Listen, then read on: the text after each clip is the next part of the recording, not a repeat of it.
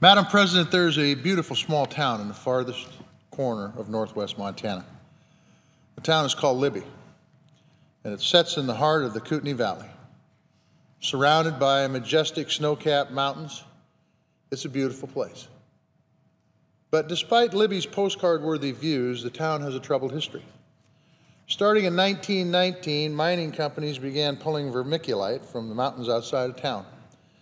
Vermiculite was used to bake, to build soil in gardens, to insulate buildings. And it wasn't long before the families of Libby began to pay the price for keeping their fellow Americans warm. Mining vermiculite exposed Libby's miners and residents to asbestos dust. That asbestos got into their homes, their schools, and eventually their lungs. And over the decades, hundreds of folks in Libby died from asbestos exposure, and thousands more continue to suffer today. When the W.R. Grace Company bought the mines in 1963, the company denied that asbestos caused the illnesses plaguing the town's residents. Instead of sounding the alarm, they kept quiet while building corporate profits on the backs of Libby's suffering families and workers. Word about Libby's fate finally made it to national news in 1999. The plight of Libby's families caught the attention of one man in particular, Montana's senior senator, U.S. Senator Max Baucus. Max soon began his crusade to get the EPA and the Department of Health and Human Services to take action. Despite Max bringing countless government officials to the northwest Montana to see what asbestos had done to the men, women, and children of Libby, it took 10 years for the government to declare this region a public health emergency, the first of its kind. Thanks to Max, Libby today is home of the state-of-the-art medical clinic that screens and treats residents for asbestosis. Thanks to Max, the Affordable Health Care Act extended Medicare coverage to everyone in the emergency zone. And thanks to Max, funds are flowing into Libby to remove asbestos from homes, schools, and playgrounds.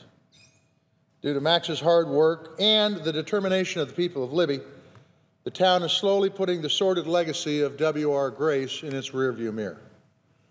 Max's hard work for the people of Libby is the Max Baucus that Montanans have come to know. But Max's work for the people of Montana started many years before he led the fight to help the folks in Libby. In the early 1970s, when Max started in public service, he traveled to Butte to meet a fellow by the name of Harp Cody. Harp knew the lay of the land in Butte, but he didn't know Max, and Max didn't know Butte. Harp was instantly impressed with Max's willingness to work, or as Harp says it, Max's fire in the belly. Max asked Harp to introduce him to Butte's leaders and voters, and unlike other candidates, Max didn't want Harp to lobby the folks of Butte on his behalf. Instead, Max went door to door himself to win their support. That kind of work ethic, where you put your own shoe leather into the fight, is the reason Max's many achievements in Congress. Achievements that include saving Social Security from privatization, leading the charge to modernize the Clean Air Act, passing 6 farm bills and 3 highway bills to strengthen Montana's and America's economy. Now, folks in Washington don't always recognize Max's hard work. And in a town where too many people race for the nearest TV camera, Max's preference for hard work doesn't always do him any favors. And that's practically a mortal sin around here, but not for Max. Max has represented Montana in Congress since 1975. His long record of service proves that Montanans don't want a showman. They don't want someone who yells across the aisle. They want someone who will reach across that aisle and find a way to say yes, even when saying no is the easier thing to do. Just like the folks in Libby, Montanans want someone who will work hard for them, who will get results and fight to improve our quality of life. Montanans found a soulmate in Max Baucus. I first met Max in 1998 at an economic development meeting in Havre, Montana. Max is famous for his economic development summits in Butte, so it was no surprise that we first crossed paths when Max was working to improve Montana's economy. At that point in his career, Max's record was already impressive. In 1972, as director of Montana's Constitutional Convention, Max helped pass one of the most progressive state constitutions to date, enshrining protections for clean air, for clean water, and the right to a quality education into law. He then walked the entire length of our state to introduce himself to Montanans and win a seat in Congress, meeting more men and women along the way like Harp Cody. As Max gained experience in the Senate, he became chairman of the Environment and Public Works Committee. Soon thereafter, well into his 50s, Max hiked 820 miles from one corner of our state to the other to earn the support of Montanans during his 1996 reelection. Now, Max, in your new role as ambassador, take my advice. Don't try walking from one end of China to the other. Max next rose to become chairman of the Senate Finance Committee. As chairman, Max didn't have the luxury of not getting the job done. Now, the Finance Committee has been home to some of our nation's hardest working senators and greatest examples of bipartisanship, because failing to support critical programs like Social Security and Medicare is simply not an option. On the Finance Committee, you can't sit back and throw stones. You have to roll up your sleeves, you have to find common ground, and you have to get the job done. And that's what Max did.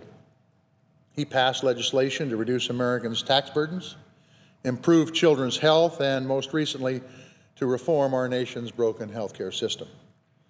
Max's penchant for hard work and thoughtful, independent-minded leadership stems from another great Montanan that he and I both admire, former Senate Majority Leader Mike Mansfield.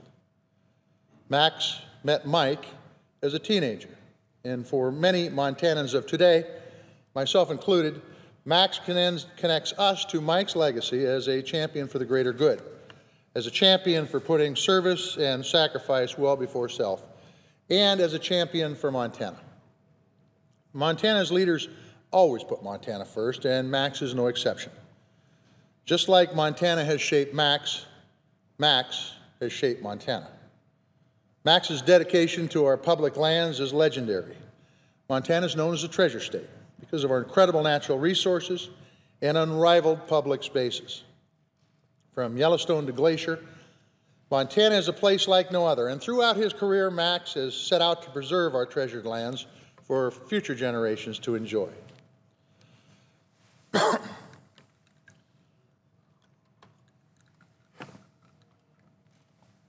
In 2008, the same year he won re-election and became the first person to win all 56 counties in Montana, Max helped set aside 320,000 acres of prime hunting and fishing lands across our state. This land, which will forever be open to the public, is part of Max's brainchild called the Montana Legacy Project. Max's love of our outdoors extends to those who share his love, and in March of 2000, he came to the Senate floor to remember a young Montanan, Sean Michael Miles, who had tragically died in a car accident just over a year before.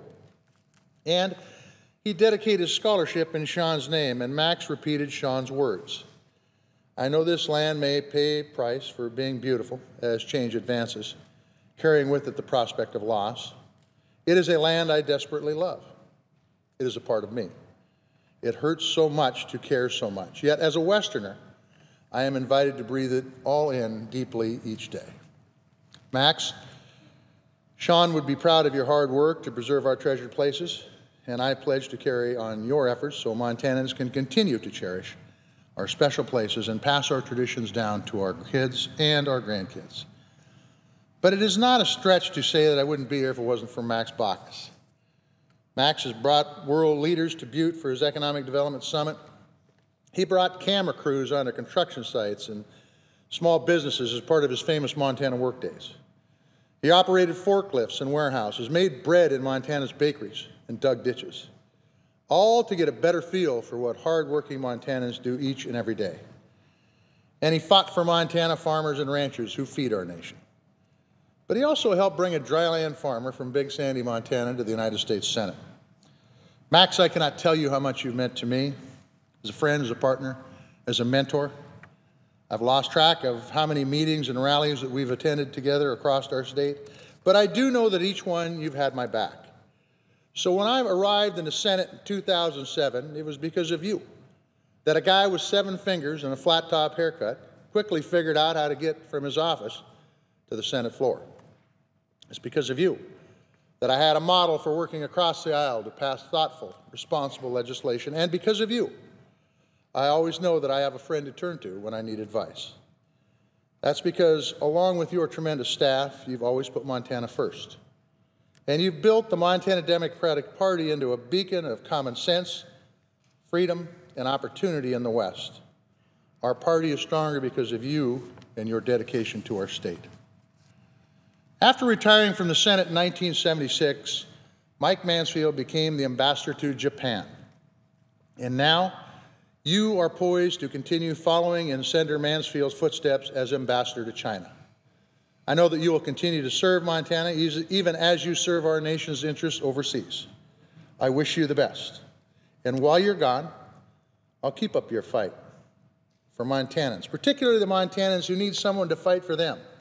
Montanans like Les Scramstead. Les was a longtime Libby resident. For years, he saw politicians come to Libby with a promise to help. But that help never arrived.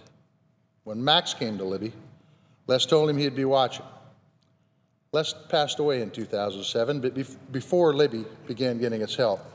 But Max keeps Les's photo close, because in Montana, a promise to help is a promise to keep. That's the Montana way. That's the Max Baucus way. Max, it has been an honor to serve with you. It's an honor to call you my friend. And the Senate will be a lesser body without you. I wish you Godspeed and good luck. This is an incredibly important job, and I know you're more than up to that task. Thank you for your service to this Senate and to Montana and to this country. With that, I'll yield the floor.